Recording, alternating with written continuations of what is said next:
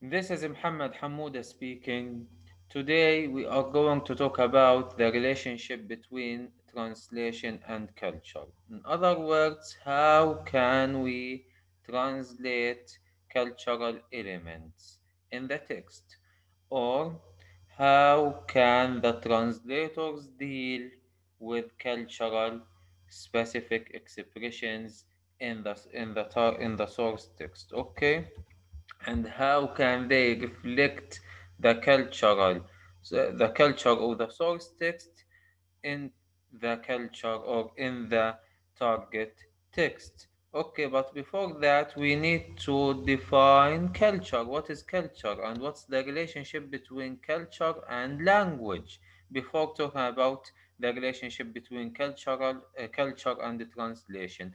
Now culture, actually we have more than 200 different definition of culture. Some of these definitions are narrow and other definitions are so wide. But in general, Newmark defines culture as I define culture as the way of life and its manifestations that are peculiar to a community that uses a particular language as it means of expression. And from this definition, we note that culture is related to a group of people. The shared, culture is the shared values, the shared language, or the shared values, principles, norms, and so on. The ways of life, also, the shared norms, principles, ways of life that are shared by a group of people who speak or whose members speak the same language. Okay, so in general, the collection or a set of principles, norms, ways of life in general, this set is shared among a group of people or a particular community, and the members of this particular community speak the same language. Okay, this is the simplest definition of culture. Also, Newmark talks about cultural features in any language. The first feature is ecology.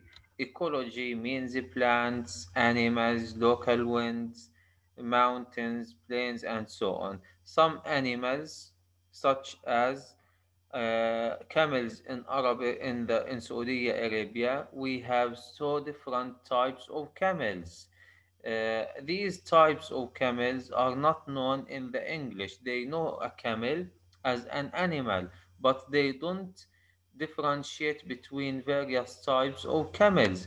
But in Arabic or in Saudi Arabia, particularly in Saudi Arabia and Gulf states in general, they differentiate between several types of camels. So, differentiating between several types of camels are related to the Arabic culture. So ecology is may or ecology, some ecological terms may be cultural bound. Okay, the second thing is material culture, such as food, clothes, housing, transport, communications, and so on. Actually, material culture, for example, the Arabic dress, the Arabic traditional dress اللي هو العقال والجلبية وهذولا. all of this dress or this traditional dress is culturally bound. Why? Because it is not known in other countries, in other Western or American countries. Okay, it is known only in Arabic Bedouin areas. So it is a cultural Arabic Bedouin areas. Okay, social culture, it means work and leisure. Organizations, customs, ideas such as religious, artistic, legal, social, and political. Religious, for example, الشيخ. أنا كلمة الشيخ is used in the Arabic language, but it is not used in other languages. Al-Baba also the same. It is related to Christianity. Uh, uh, the five gestures and habits. It refers to the non or it refers to body language in general. Some gestures have a specific meaning in Arabic, but they may have a different meaning in English. Okay, so the fifth group is related to body language in general. Okay, as you see, culture, religion, or we can say that culture is an umbrella, includes so many things such as religion, religious, as you see, religious connotations or religious words are also cultural words because these words are known in a specific religion, and other people don't know reli- these religious terms or the connotations of these religious terms. Also, culture includes language because a group of people must share the same language. We talk about features, norms, ways of life, religious values, and so on. These are shared by a group of people whose members speak the same language. So, culture is a wide umbrella. It includes language, it includes religion, it includes animals, food, ways of life, translation, communication. So it constitutes our whole life. Okay, so in every text, it is inevitable not to see so many different cultural elements in the source text. Every source text, most of the time, unless it is a scientific text, most of the time it includes several cultural elements. Now, how can we deal these cultural elements in the source text? Actually, in translation, we have about 16 different strategies. These strategies can be used to render cultural specific terms. The first strategy is cultural equivalence or cultural equivalence المكافئ أو المرادف الثقافي. What is meant by cultural equivalent? Equivalent means having a corresponding item or having an equivalent item, and this item should be cultural. So in this way, a cultural item is translated by an ideal cultural item in the target language. The source language cultural item is translated or is replaced by another cultural item which has uh, identical equivalence, okay, or identical connotation. Look at the British Council. It is a cultural element. المركز الثقافي البريطاني. In Arabic, it is المركز الثقافي البريطاني. طيب نيجي هنا.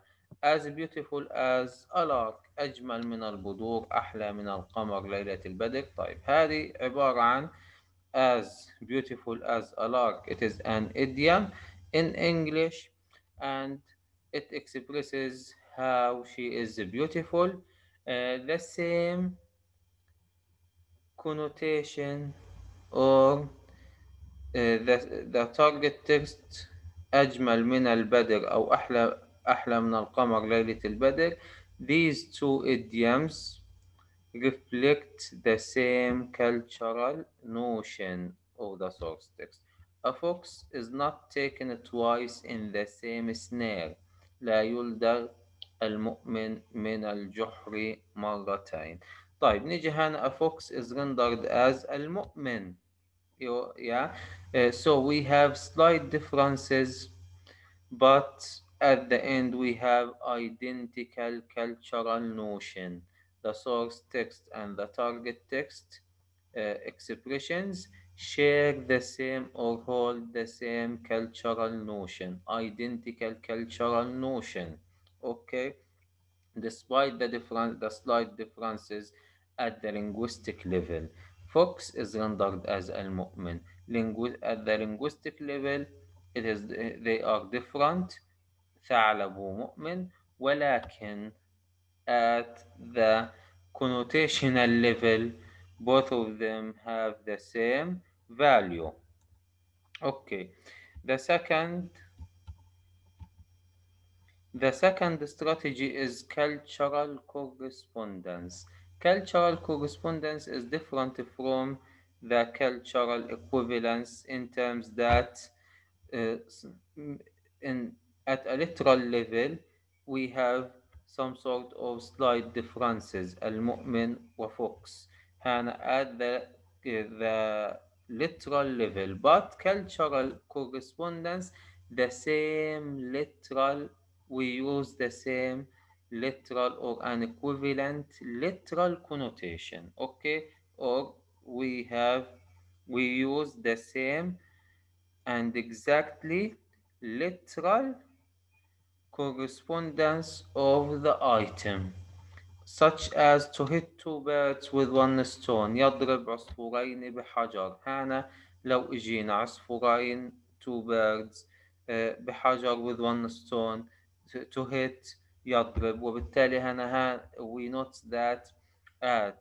these two terms hold the same cultural notion.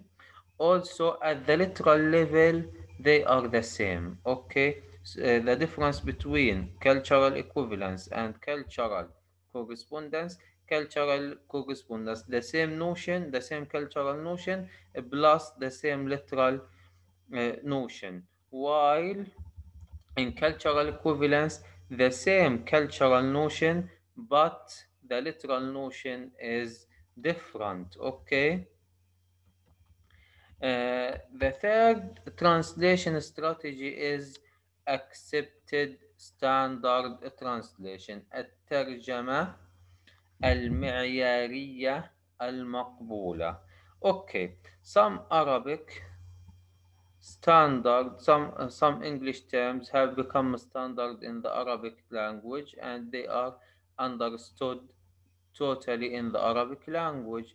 So these terms which are originally English terms and they become standardized in Arabic language, then this is accepted standard translation, such as the ends justifies the means. It is الغاية تبرر الوسيلة. This is actually الغاية تبرر الوسيلة. The same culture, the cultural notion is originally taken from the English language, the English culture, I mean.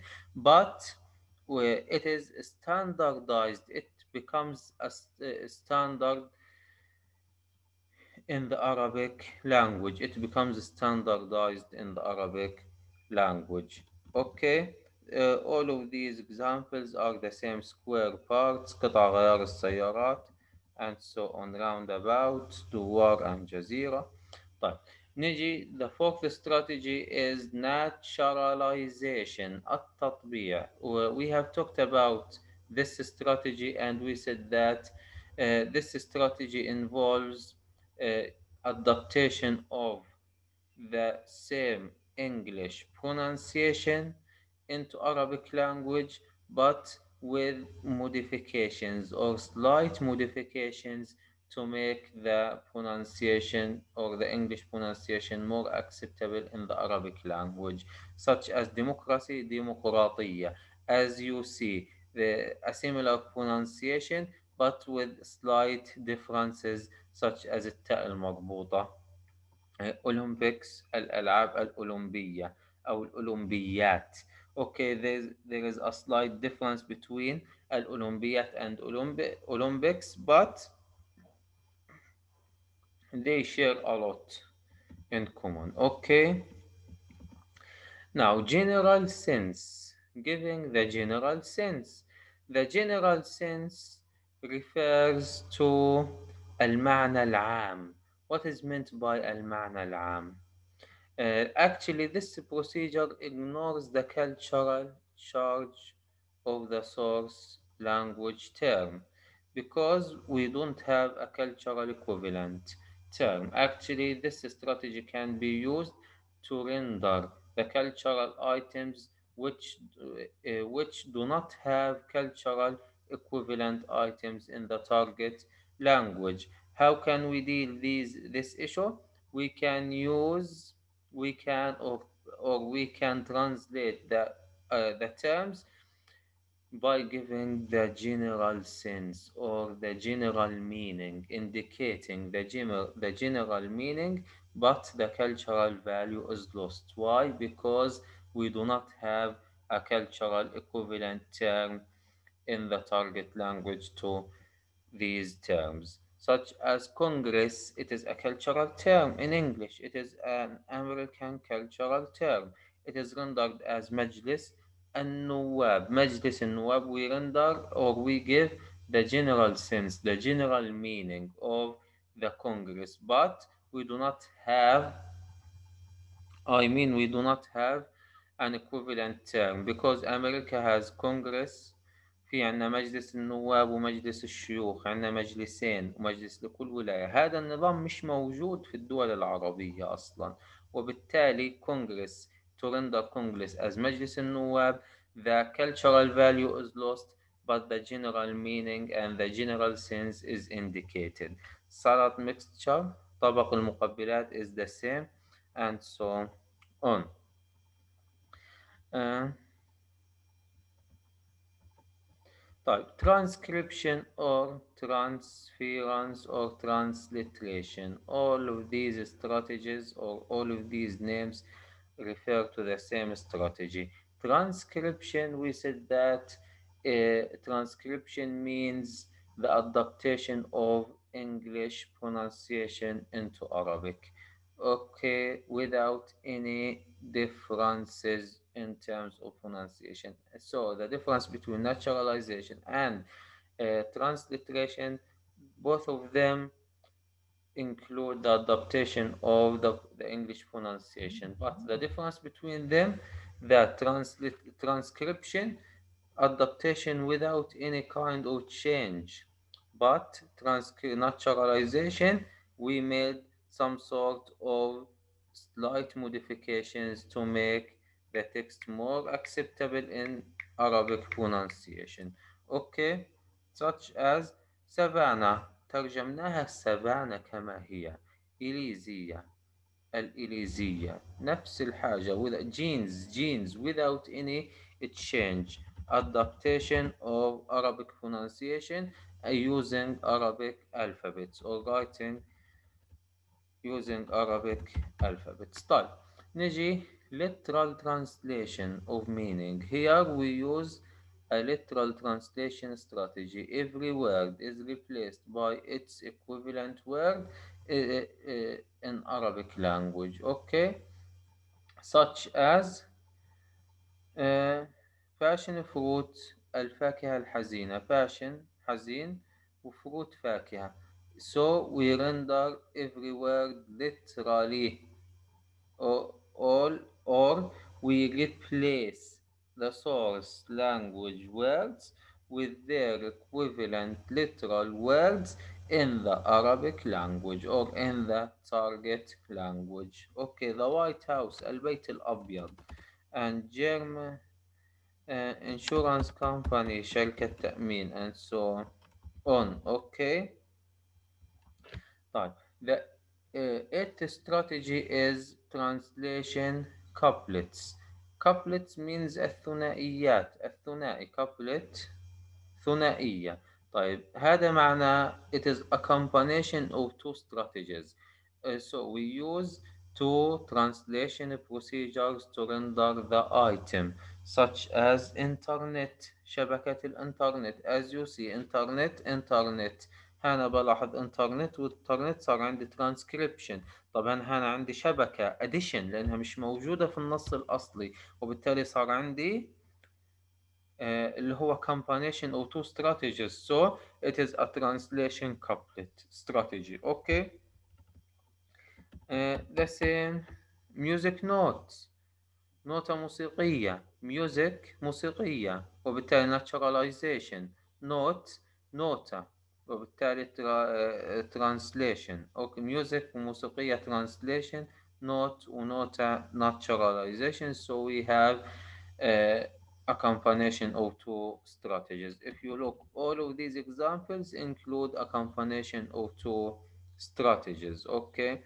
now translation triplet يعني ثلاثي.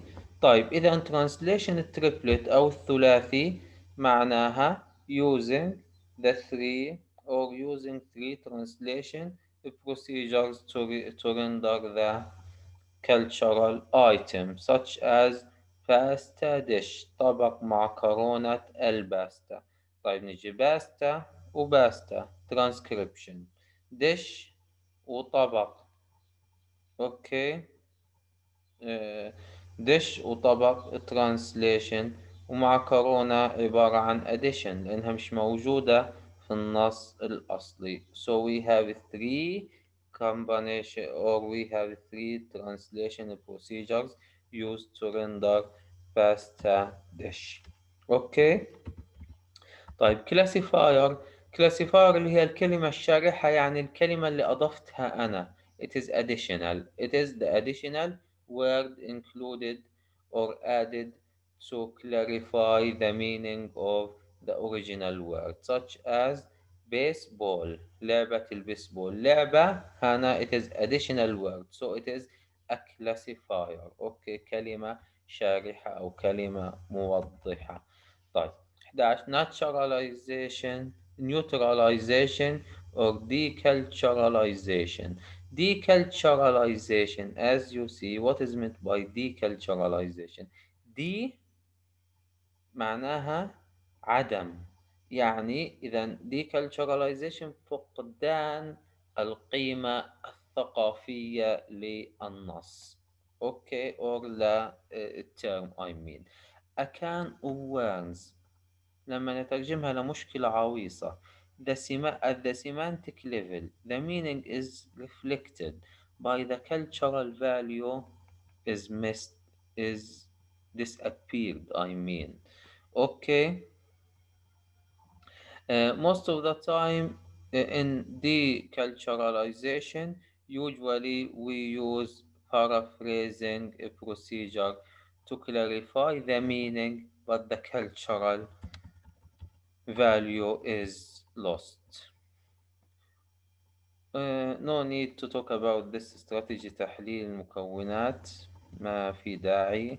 طيب نجي للبارافريزنج، الشرح المقتضب. paraphrasing we paraphrase, we explain the term.